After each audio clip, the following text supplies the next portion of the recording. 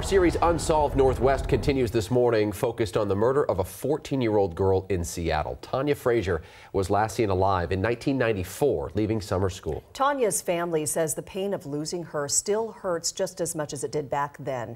King 5 Steve Solis has this week's Unsolved Northwest. It's been nearly 30 years since Tanya Frazier was killed, and her family still lives with the pain of not knowing why.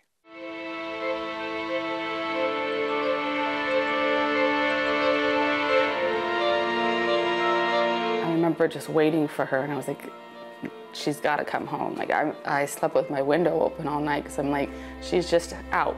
Even though she had never, ever, like, snuck out or, you know, not come home, I couldn't fathom that anything had happened to her. She turned up dead on Saturday in this field near the Arboretum, found by a man walking his dog. Well, everybody's just devastated. I mean, totally devastated.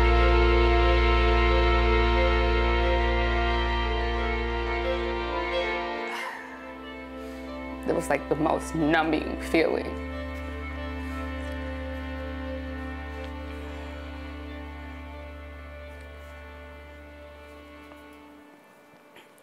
And then a lot of the rest is a blur after that. Tonight here on King 5, we'll have much more on the search for Tanya's killer on this week's installment of Unsolved Northwest.